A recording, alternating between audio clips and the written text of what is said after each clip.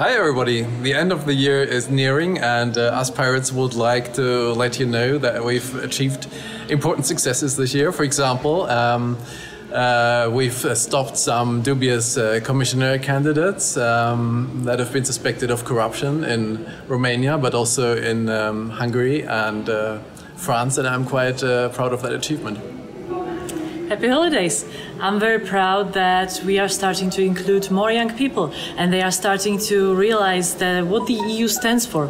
We had many visitors groups and also I have great feedback from the young people that they actually start to understand what European Union represents and why it's important. So stick with us.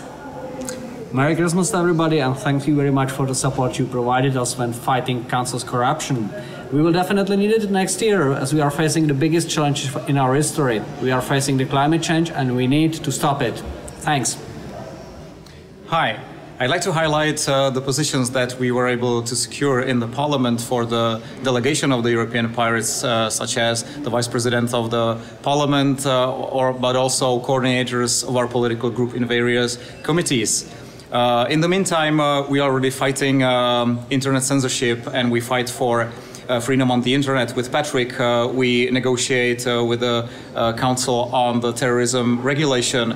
I organized a conference on the future regulation of the internet in the light of the future legislation, and we are actively looking into the implementation of copyright in the member states. So thanks for your support again.